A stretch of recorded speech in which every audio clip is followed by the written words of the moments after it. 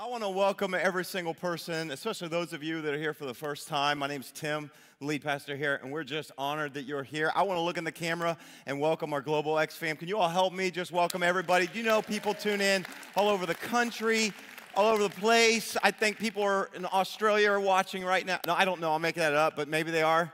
We don't know.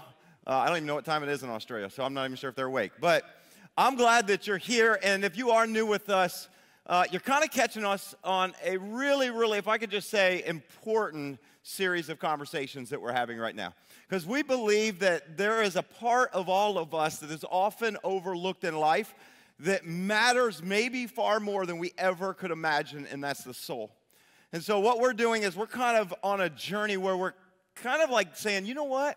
Let's do some work on the soul. Now, if you weren't here last week, I'll just fill you in with just one really important truth that we really needed to get in our minds to understand. Foundational thing we need to grapple with, and it is this thought that your spiritual maturity will always be limited by your emotional maturity.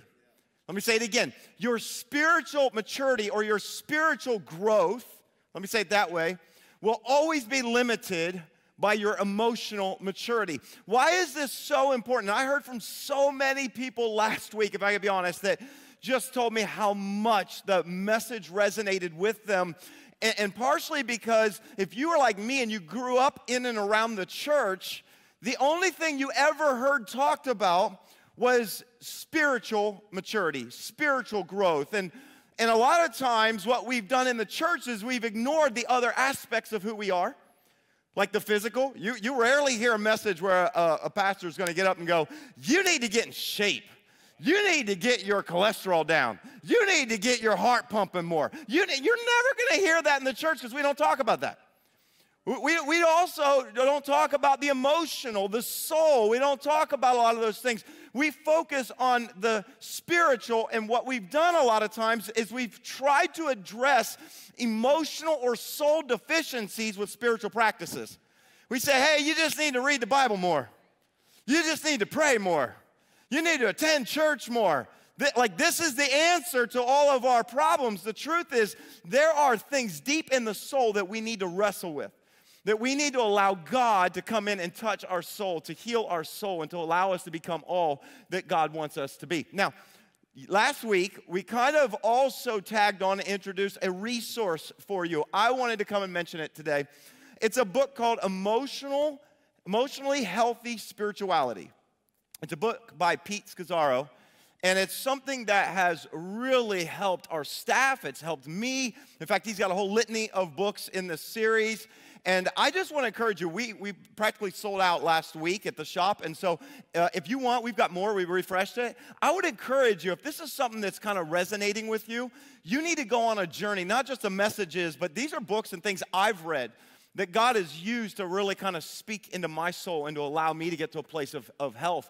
And so I want to encourage you, pick this up. And oh, by the way, one of the things you'll discover with Pete Scazzaro and some of his books, I was reading one of his other books, and in it, he developed an assessment to kind of figure out where you are emotionally when it comes to your soul, your maturity. And so I thought, all right, I'm going to take this, I mean, I'm no spring chicken, and I've been around the block, and I'm pretty well-rounded, and so I took this assessment. I took this test, and you know what I discovered? You know what you want to know about your pastor? Is that I found out that I'm an emotional teenager. I'm an emotional adolescent. That's what I found out. There were some areas that I did not score so well when I took the assessment. And so if that scares you, if some of you are new going, oh my gosh, I told you we shouldn't have visited that church. I got to go somewhere where the pastor's a little bit further along emotionally. I get it, okay? We say we're all on journey. No one's perfect here. And so if you're on our mailing list, we'll send out a link this week. So maybe you want to take the test, and you might be further along than I am. There's probably a lot of you further along than I am, okay? And so we're just diving deep into the soul. Today I want to talk about something that I have seen impact our soul maybe as much as anything else I've witnessed in life. It's this idea that we are living in a comparison culture. I don't think we even realize the impact of living in a comparison culture. And here's what I found that I do. Here's what I found I think that a lot of us do, is that we don't love ourselves that much because we're always comparing the real you with everyone else's filtered life. You ever felt like I'm not enough? You ever felt like I just don't measure up? Have you ever felt like I wish I were more like her? I wish I was more like him? It's because what we see in the morning when we look in the mirror and we go, oh, is not the same person that we portray to everyone else, is it? What you see when you show up on a Sunday, okay, at 9:30 is me after I've gotten myself cleaned up, ready, and presented myself the best I possibly can. What I'm saying is that we all know the real us. I'm not talking about the physical now, I'm talking about your soul. But what we're doing is we're living in a state where we're constantly comparing ourselves to everyone else. And can I just say, social media has not helped this cause. We all know that. Social media, all we do is we sit there and we scroll and we look at everybody else's perfect life. And no wonder we feel like I'm a terrible mom, I'm a terrible dad, or like I don't have a lot of followers, I'm not a great influencer, I don't really have much. Like, it's because we've done nothing but compare the real us, the broken us, the messed up parts with everybody else's perfectly filtered life. And you know, you should know this. What you see on Instagram is not real. You know that, right? It's not real. It's been posed and filtered, and like it's funny. Just recently, we were on we took a little trip. My wife and I and another couple from the church. We took a short vacation. We went to the beach for a few days, and I remember this one day we're sitting there in front of this beach, gorgeous setting, beautiful, right? And we all look over, and right at the shore's edge, there were 4 young ladies who, for the next hour and a half, all took pictures of each other posing in front of the water. And they're helping each other with their poses. Do this, and this, and this. I'm not lying, I swear to you.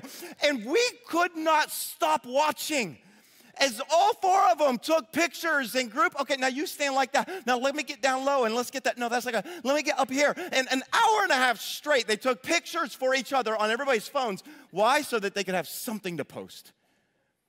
And the reason why we feel like we don't measure up is because everybody's pictures are just absolutely perfect. People online, you need to know this, only give you or show you the representation they want you to see. Like I do this too. I mean, I haven't been on social media this year. It's kind of my new goal for this year. I've got someone that manages my account, so you just can know that. I felt like, for my own soul, I need to get away. But I would do this thing. You know there's these filters you can download with Instagram where these like games and things that you can download and play. Have you ever seen people do those? And so they had these filters that I would come across where you could download it and then take video of yourself, and a box will show up on top of your head, and it'll ask you trivia questions. You know, all these different trivia questions, right? And so can I just, confession time, this is what I would do. I'd download those, and then I would record myself, because, you know, pops up and you got so much time to answer it before you do it. And I would go through and I'd answer it. And as long as I got it right, I posted it. But when I got it wrong, delete, let's go get another one. And I only posted correct answers. You know why? Because I wanted you to think I'm smarter than I really am. See, that's how messed up I am. I'm an emotional teenager. Leave me alone. And what we kind of joke about when it comes to social media, I think is actually just a kind of a superficial picture of what we actually all feel deep down inside. Because the truth is, and I can just be honest with you, that a lot of times my struggle is, and really in life growing up, I always felt like I was not good enough. I always felt like I did not measure up. Let me tell you why this is. I grew up with an older brother. And when you're smaller and you're weaker and not as smart, my older brother, he's brilliant. He is really, really smart. Like, he got his genetic makeup from my mom, mostly. My mom and my older brother, are just, like, we're talking about when it comes to IQ, they're like off the charts. Like, how many ever, I don't know if you remember the SAT, everybody does the ACT. Like, they scored somewhere between 1,500 and 1,600 on their SATs, which, by the way, I think a 1,600 is near perfect. Okay? I won't even tell you what my SAT score was. So I grew up with an older brother who was bigger, who was stronger, and he was definitely smarter. He got straight A's through school, right? And I remember getting a C in home maintenance. Now, I just want you to know, I think I'm a solid B+ now. I was just a late bloomer. And so I don't know if you know what it's like growing up in the shadow of somebody else. I don't know if you know what it's like where you feel like you're always hidden because they're better than you are. And what happens is when we live in somebody else's shadow, we learn to suppress our weaknesses. We learn to filter our lives so that we kind of portray to everybody else, no, I'm good at this, though. Like, no, I'm smart too. And this is what we do. And I don't know if you have ever felt jealous of other people. Have you ever felt jealous? Like, who hasn't felt jealous of other people? I feel jealous all the time. I'm jealous I can't sing like Tucker. I would love to be able to sing like Tucker, amen? I'm jealous I can't squat like Pastor Kevin. You don't want to squat next to him. The guy has like thighs like tree trunks and a back that is like an ox. The dude just, I won't work out with him. You know what I mean? I'm jealous that I can't fix cars like my dad. I can't fly planes like my brother. Like, I don't know if you've ever felt jealous in your life, but what most of us do is we're constantly measuring what it is that we can't do as well with others, and we live in the shadows. We filter our lives, and eventually we filter our soul. And what we've learned and what we've been told, let's be honest, in our culture is that you hide your weaknesses.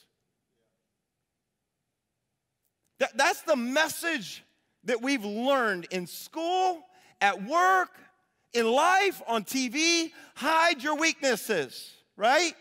Come on, like you're supposed to hide. You don't want anybody at work to know that you're struggling or you could affect your promotion capability. You don't want anybody in your family to know that inside you are actually breaking and falling apart because you're the dad or you're the mom and you're supposed to have it all together.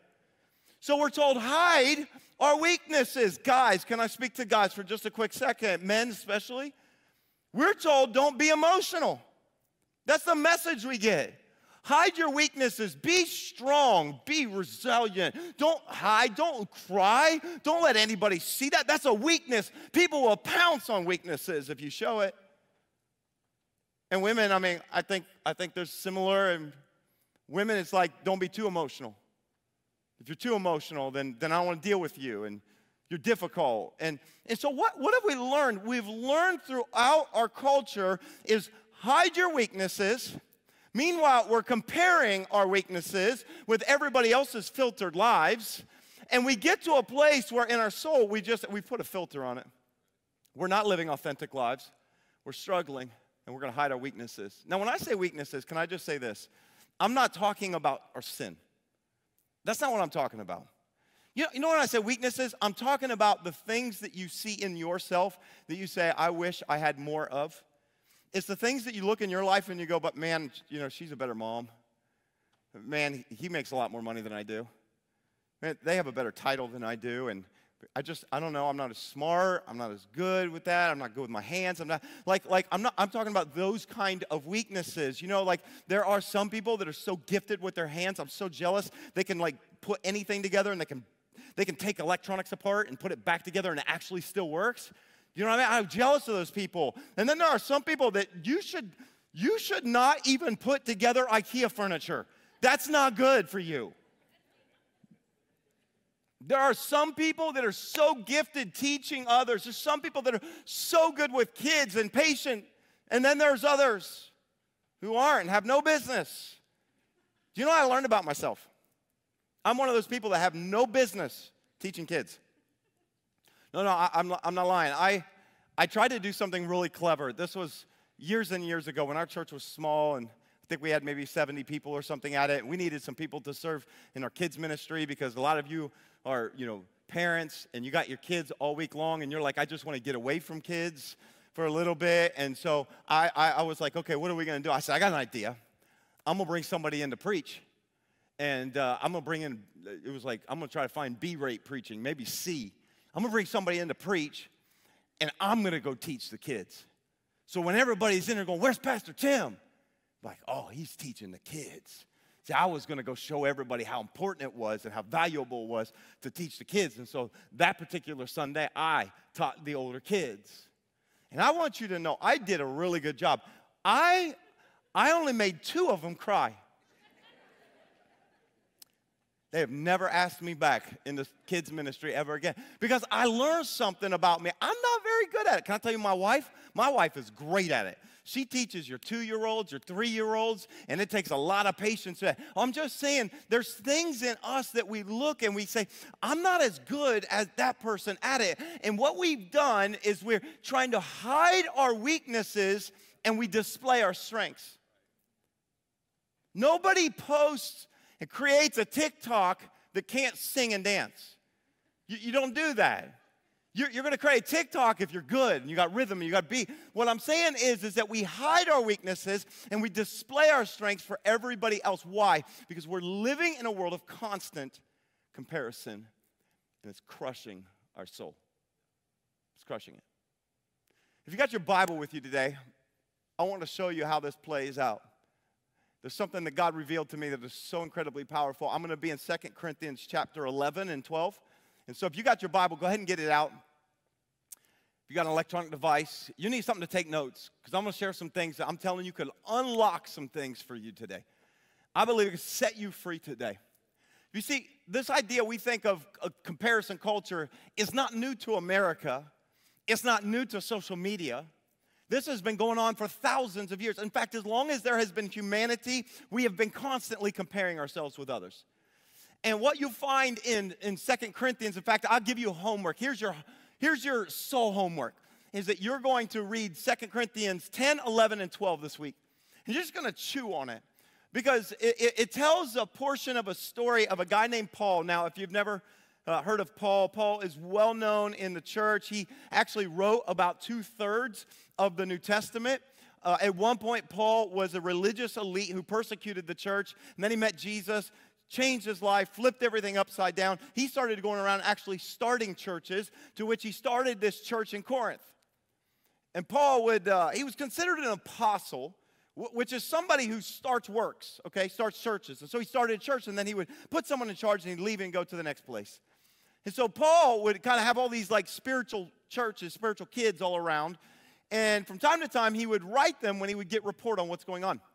That's what you find in 2 Corinthians. What happened was, while Paul was gone, there was a group of elite, they called apostles or leaders in the church world that Paul refers to over and over as super apostles. Okay? It's like super pastors. It's like I'm a pastor. It'd be like I'm gone for a while, and somebody who's a super pastor showed up. And the super pastor preaches, and the super pastor says, hey, everything that Paul was telling you is kind of like, nah, he doesn't really have it. He's not really with it. He didn't go to school as long as I did. He doesn't understand the Bible like I do. So that's what happened, and there's a group of people that were coming in. They were kind of taking advantage of the church, and so Paul writes them a letter. Now, Paul kind of feels backed into a corner. Why? Because he feels like he's got to compare his accolades. He's got to compare himself with these super apostles, because they've kind of stopped listening to Paul and fallen away, and it's like, well, can we really trust Paul? And so he's backed into a corner. He feels like his leadership's called in question. And so Paul writes these words. Now, if you're looking at 2 Corinthians, we're going to start in chapter 11, verse 21. Paul says this, whatever anyone else dares to boast about, because these guys came in, they're like, Paul doesn't have all the, stuff that we do. Paul says, I am speaking as a fool. I also dare to boast about. If they're going to boast, I'm going to boast. He says, are they Hebrews? So am I. Are they Israelites? So am I. Are they Abraham's descendants? So am I. Are they servants of Christ? And I love this little phrase. I'm out of my mind to talk like this. He says, I am more. Now pause for just a moment, okay? This is important. I want you to pick up the sarcasm in his letter and his voice. Paul is he's kind of saying, look, these guys come in and they boast and they brag, and we're good at this. And Paul, who's Paul? We're better than Paul. You need to listen to us. And Paul comes and he's like, fine, if they're going to boast, I'm going to boast. He feels like I got to compare. I got to measure up. And so he's, just notice this. And then Paul, he does something really crazy. He kind of gives his list of accolades. Okay, all right, if they're so good, and I know they're well-trained, and I know they speak well, and I know they have history, and all that. Now, okay, fine, here's my list. That's what we do, by the way, when you post. Here's how I'm a good mom. Here's how I'm a good leader. Here's how that's what he's doing. He's putting it out there. Look at verse 23. He said, I've worked much harder. All right, Paul, okay, that's good. I've worked much harder. I've been in prison more frequently. Now, that's not something we would normally lead with. I got a record, okay? He says, I've been flogged more severely and exposed to death again and again. 5 times I received from the Jews 40 lashes minus 1. That's 39 for any math majors. 3 times I was beaten with rods. Once I was pelted with stones. 3 times I was shipwrecked. I spent a night and a day in the open sea. I have been constantly on the move. I have been in danger from rivers, in danger from bandits, in danger from my fellow Jews, in danger from Gentiles. Everybody wants to kill me. In danger in the city, danger in the country, danger in the sea, danger from false believers. I've labored and toiled and often gone without sleep. I've known hunger and thirst and have often gone without food. I've been cold. I've been naked. Besides everything else, I face the daily pressure of my concern for all the churches. Paul gives his exhaustive list of all of his accomplishments. Now, if I'm Paul, that's probably not what I'm leading with, right? I'm going to say I started churches on 3 different continents. I planted these. There's this many people that are actually in churches. No. Paul doesn't do that. I don't want you to miss this. This is really important because I think Paul wants us to learn something today. That the things that we boast about, that we think matter so much to us, I think he wants us to learn they don't impress God.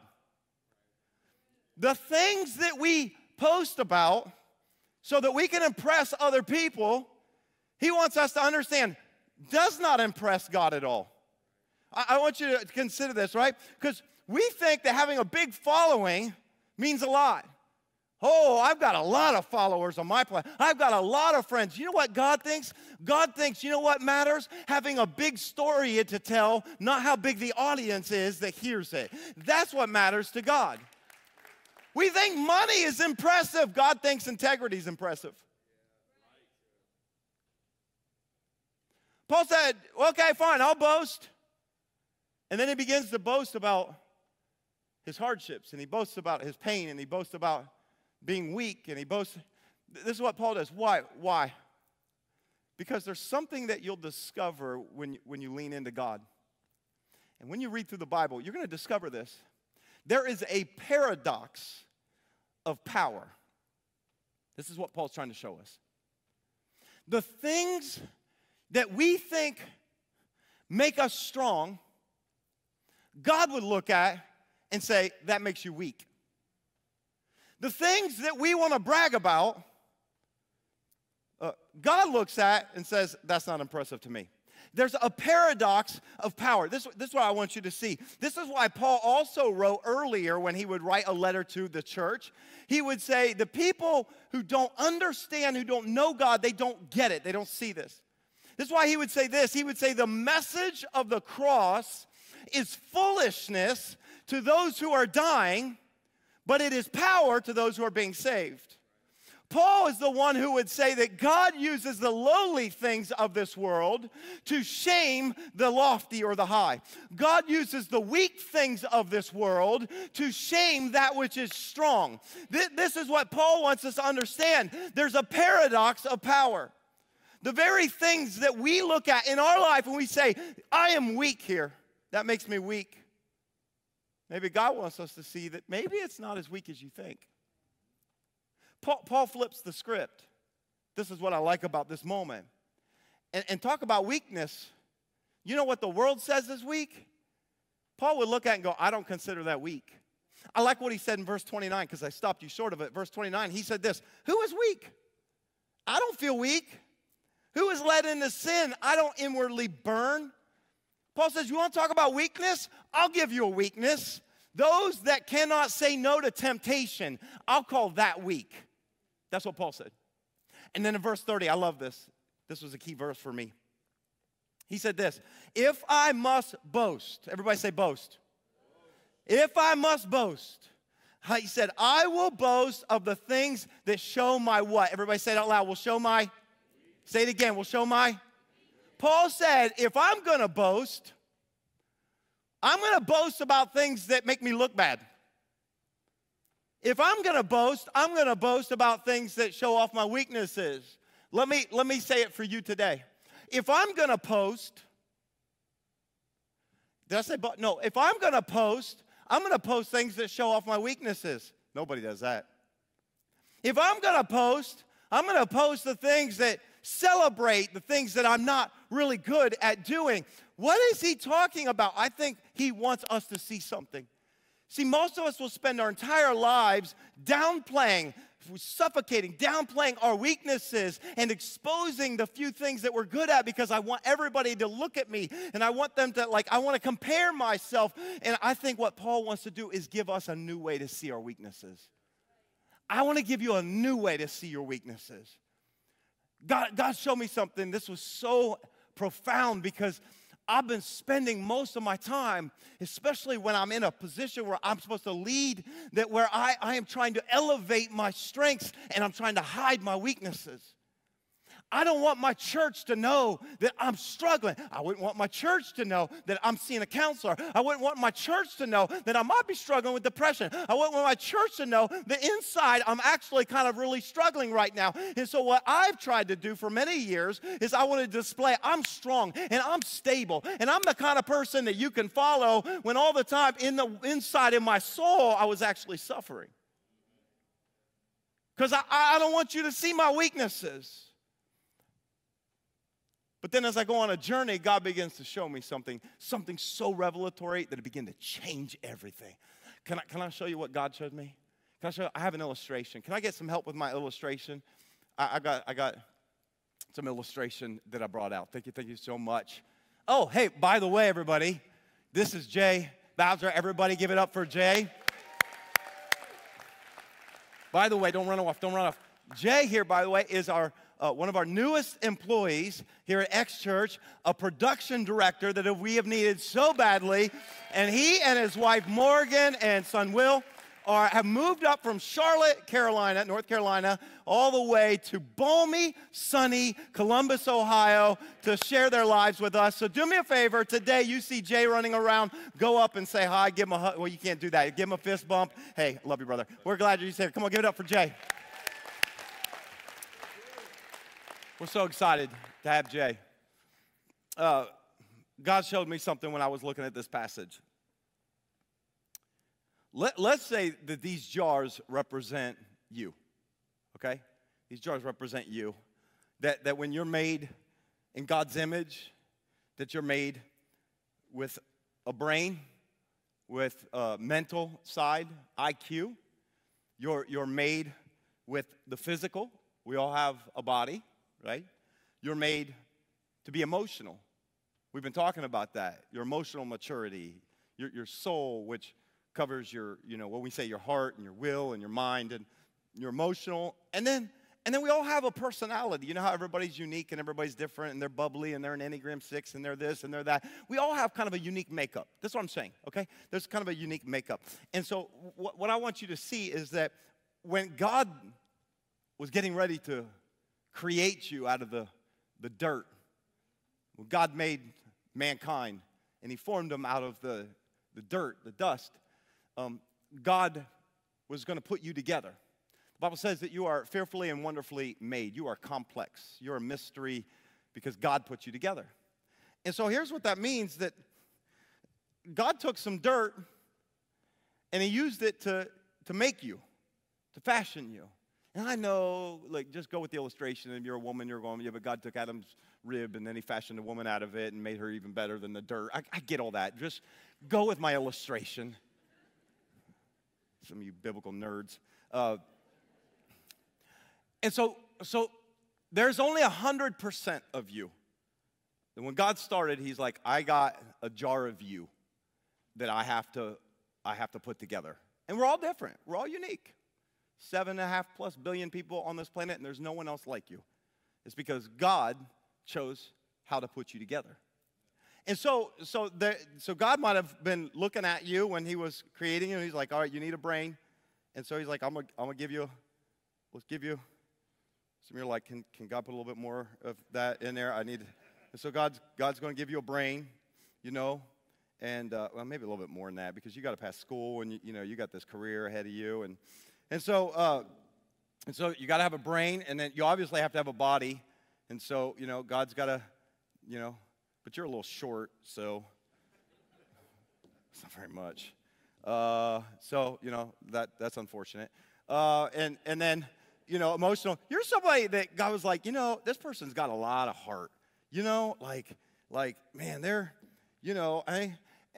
and they're kind of emotional, sometimes difficult. You know what I mean? But they feel deeply. Let's just say that we'll call this Dave, and Dave is, he's got some room to grow, but he's got a brain. He's a little short. Okay, Dave's a little short. He could use a little bit more. Doesn't have big muscles, not real strong. He's a bit emotional, okay, kind of a mess a lot, He does have a good personality, though. I mean, people like him. I think God often gives people that are emotional, a good personality, or we wouldn't like him at all.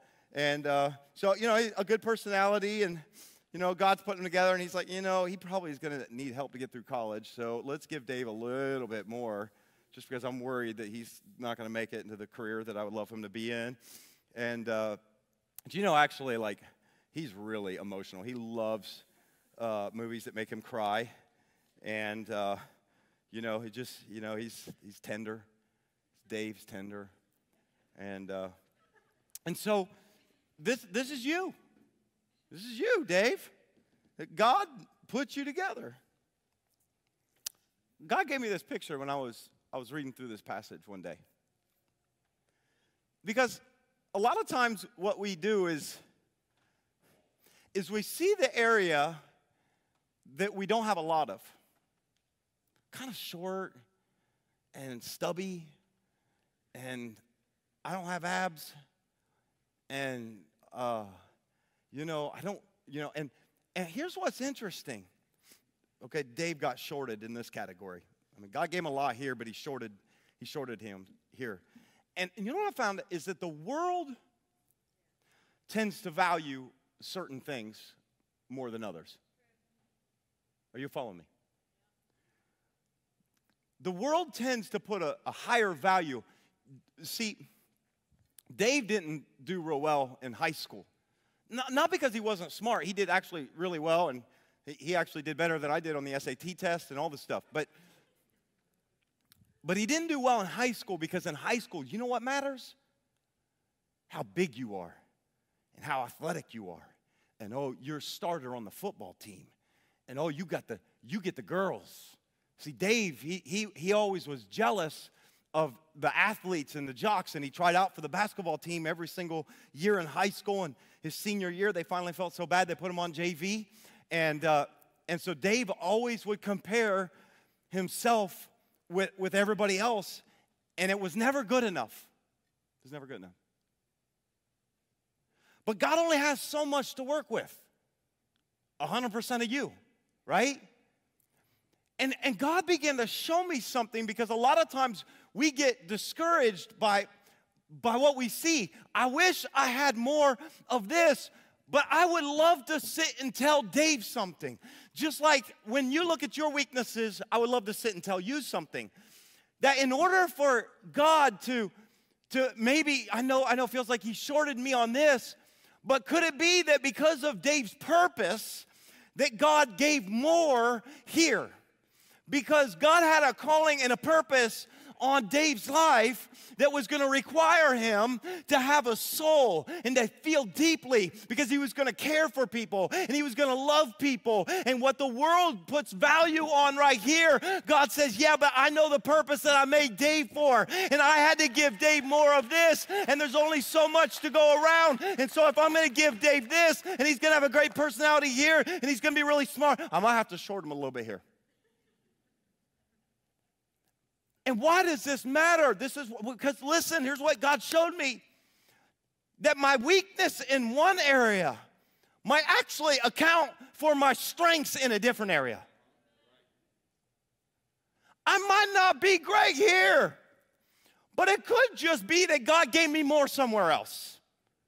I would love for us to get this, because this is what we do. We spend our lives, here's what we do. We see our weaknesses, and we spend our entire lives comparing our weaknesses to somebody else's strength. Well, he's stronger, and he's bigger, and he's better looking, and You know what we never do? We never compare our weakness. We never compare our weaknesses to somebody else's strengths in a different area. We compare them to somebody else's strengths in that area. We never go, well, I know I didn't get much of this, but he's a jock. Well, he's a dumb jock.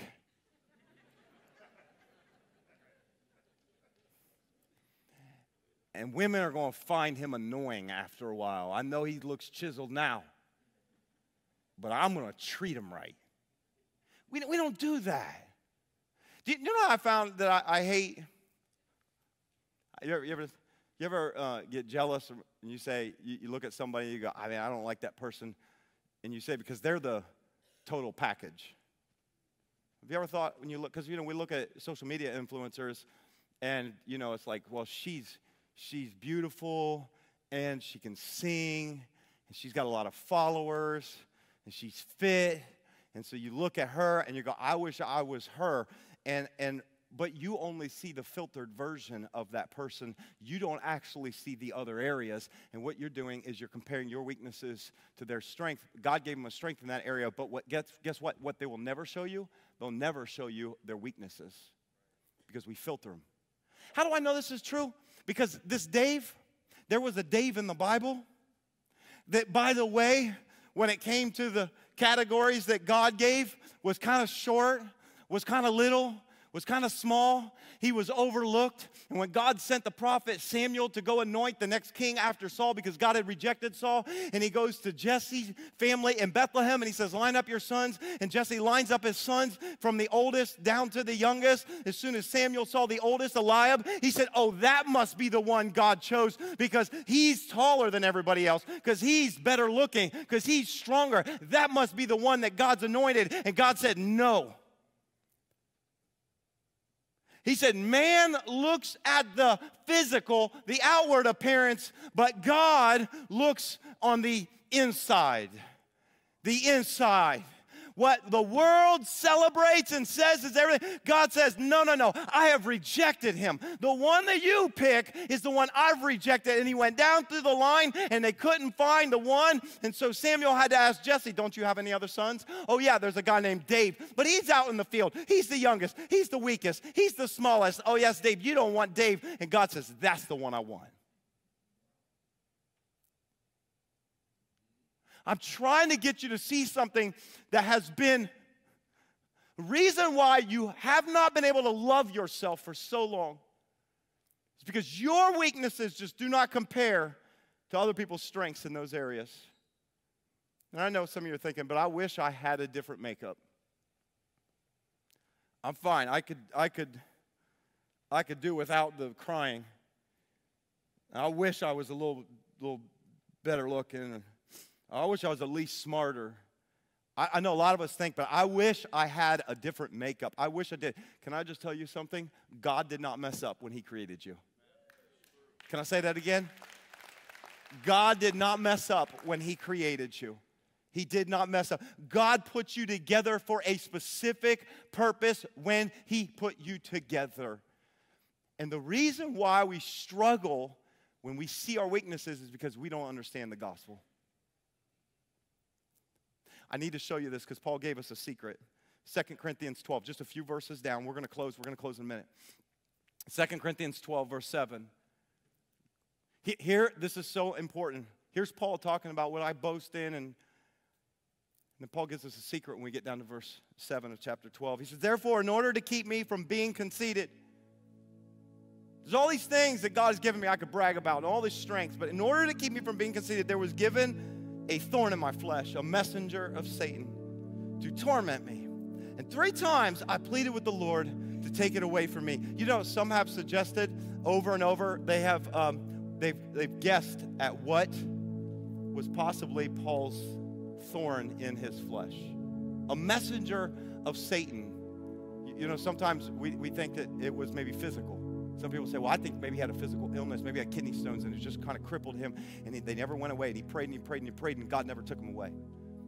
Something that could be mental. You know, in fact, if you read all of 2 Corinthians, what you'll discover, he starts off by talking about, I was in a place of deep depression and despair, even that so much that I wanted to die. Some think it was that he battled with a constant, maybe it was that kind of like the messenger that speaks lies into his mind. Some people thought some people think that maybe it was physical, it was mental, emotional. I wonder if maybe Paul, the way he saw himself, you know, we think that Paul, maybe there was this person that ran around and constantly posted negative things about him. It was just kind of always harassing him. I don't know if it was those. You know, sometimes the greatest messenger of Satan is not a person around you, but it's the one within you. Because Paul would write in 2 Corinthians 10:10, you know, people say about me, they say in his letters they're weighty and forceful, but in person he's unimpressive and he doesn't speak well. So maybe it was that Paul, you know, I don't know. We don't know what was this thing that afflicted Paul. And you know what? Can I just say, I'm glad we didn't know what Paul wrestled with. Because here's what I know. That was Paul's struggle. But Paul's struggle is not Tim's struggle. And Paul's struggle isn't your struggle. And so I'm glad we don't know. Because maybe we are able to find ourselves in this moment. And so here's what he says. Look at this, verse 9. It says, this was God's response after he said, take it away from me. But God said to me, my what? Everybody say that word out loud. My, come on, say it again. My is sufficient for you, and my power is made perfect in what? Weakness. Therefore, I will boast all the more gladly about my weaknesses so that Christ's power may rest on me. That is why, for Christ's sake, I delight in weaknesses and in insults, in hardships, in persecutions, in difficulties. He says this. Everybody say that last line out loud with me. For when I am weak, then I am. I don't know if you saw it. Can I tell you how much this unlocked me? Can I tell you how much this took chains off of my soul? I don't know if you saw it, but here's Paul saying, you know what? I wanted to hide my weaknesses, but what God showed me was that his grace is sufficient for me.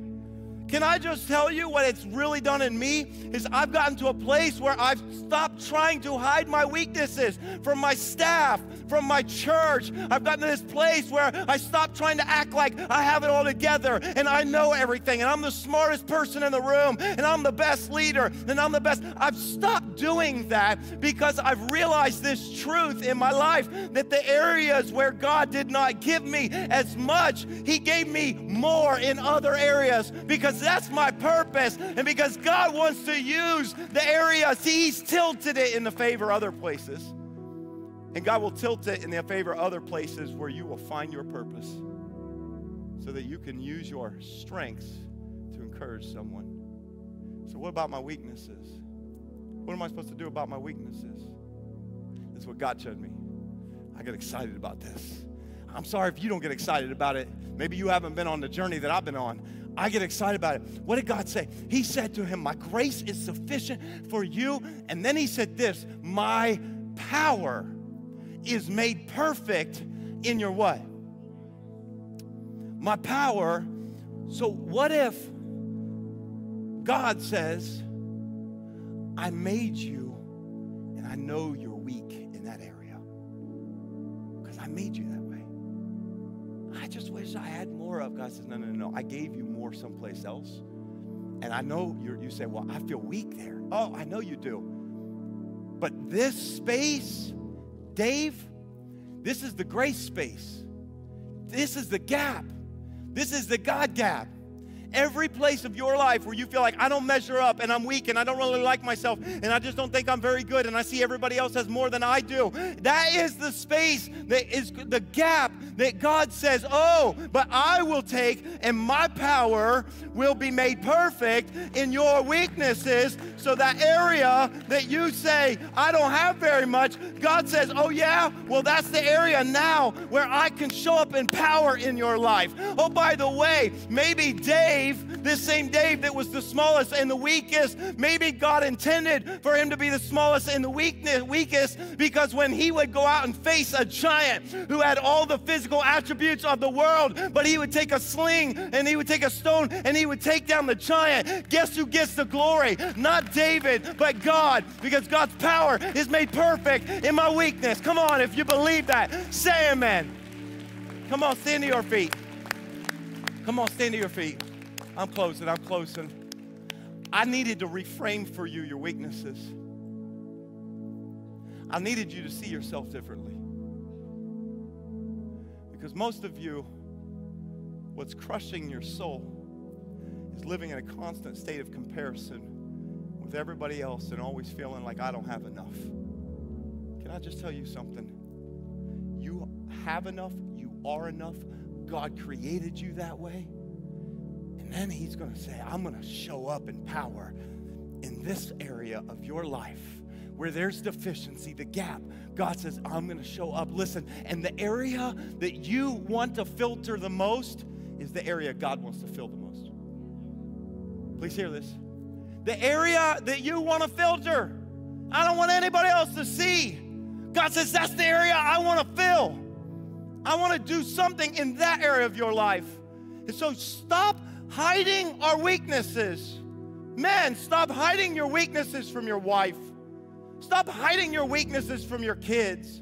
Stop hiding your weaknesses from your coworkers. Ladies, stop hiding your weaknesses from your other friends and other moms. And I'm not as good as this. Because listen, when you can say, God made me good in this. I may not be good with a wrench, but I'm pretty good with a microphone. It's because that's the way God made me. That's the purpose that God created me for. And I may not be good in some areas, but it's because God made me better in other areas. Come on, let's pray. Let's pray. God, I know that you want to unlock some things in people's souls today. God, I believe in this word, this message, because God, you have unlocked my soul in this area. And so God, I pray right now for every person that struggled with a battle of comparison, of not feeling like they're enough. Listen, I want to have a moment of response here. With every head bowed and every eye closed, I really want this to be a personal moment between you and God. If God's speaking to you right now, if there's an area of your soul where you have just, you feel like you're not enough, constantly living in the shadows, always feel like you don't measure up, if that's something that you felt the weight of in your life, let's stop hiding our weaknesses. I want to ask you to do me a favor. I'm going to pray for you. And I'm going to ask God by his Spirit to set you free today. If that's you today, this message has really been speaking to you all across this room. Online, you can let us know as well if you want. But I would ask for you, if that's you, I want to pray for you. Would you just lift your hand up and hold your hand up right now? Hands going up all over the place. Be honest. This is the moment we stop hiding our weaknesses, guys. This is the moment where we say, I've been struggling with this. Father, I just pray right now for every single person right now, God, who is saying, I'm done hiding my weaknesses. God, I realize that you created me. And there are some things I'm good at, but there's some things, God, that I feel like I'm not good enough. God, I thank you for, Lord, your strength. And I thank you, God, for your grace. I pray right now, God, grace to fill the gaps. I pray, God, that your power would fill the gaps. I pray, God, for a new lease on life today. I pray, God, that today people are going to be set free in the name of Jesus. I pray, God, right now that your Spirit right now is filling every single deficiency, every gap, every area, God, where we do not feel like we're enough. I pray right now, God, your Spirit would meet. Your Spirit would fill the area.